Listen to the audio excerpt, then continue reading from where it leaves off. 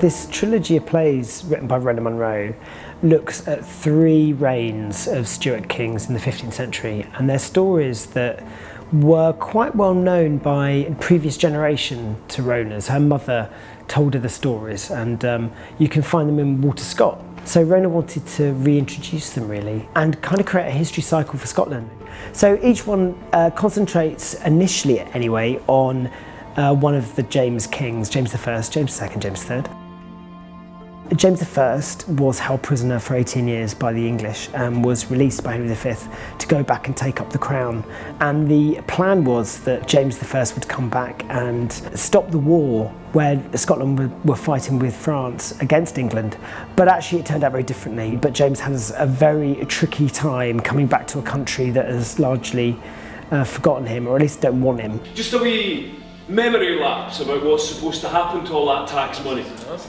Shall I remind you what the law says? The law, we know what it says to me, to the tribe. And it really is about civil war in Scotland, whereas the second play, James II came to the throne when he was 6. So the early action is seen through a child's memories, and he was used really as a symbol of power. So wherever the body of the king was treated as that was the guardian who was ruling the country. And you watch while James grows up. So he starts as 6 years old and he grows into an 18-year-old man, and you watch while he tries to take his independent rule and struggles with friendships and relationships as a traumatized young boy who's trying to become a fully grown, mature adult.